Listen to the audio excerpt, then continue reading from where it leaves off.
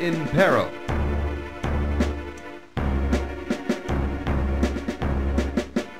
In a series of armored offensives, Germany has carried its blitzkrieg from Poland to France through city and countryside. The Africa Corps has devoured mile after mile of the North African desert, gateway to the oil-rich Middle East.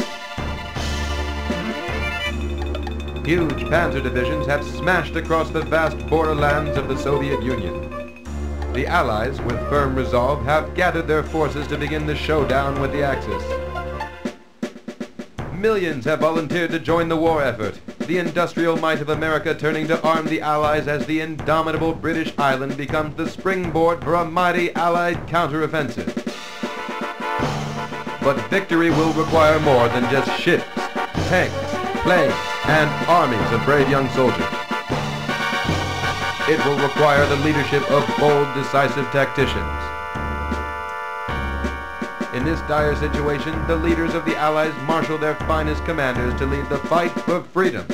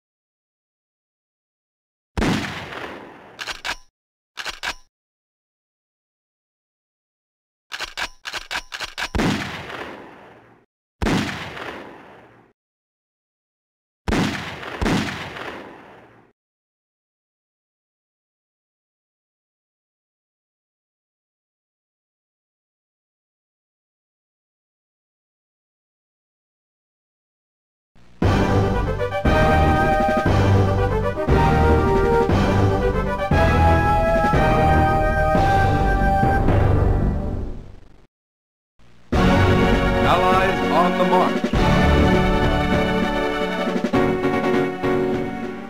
Desert Duel. January 1942. Italy has struck into North Africa, intent on creating a Mediterranean empire.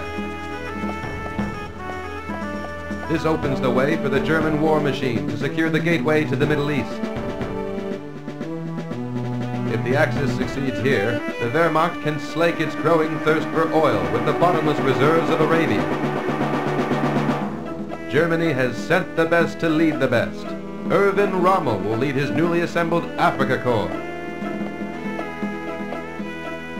He plans to use these same panzer troops which captured Poland with terrifying speed and ferocity to crush the greatly outgunned British troops entrusted with holding Egypt. The British have little to sustain them besides their bravery and wits. It will have to be enough, for any hope for an Allied return to Europe rests on their shoulders.